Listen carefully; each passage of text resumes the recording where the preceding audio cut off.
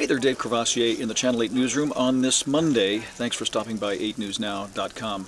It is the first day back to school since the shooting in Connecticut at Sandy Hook, and of course parents, teachers, students are all concerned now and very aware about school security. We're going to take a look at what the local Clark County School District Police do, how they handle that. We'll also check out Metro's policy for dealing with security at schools.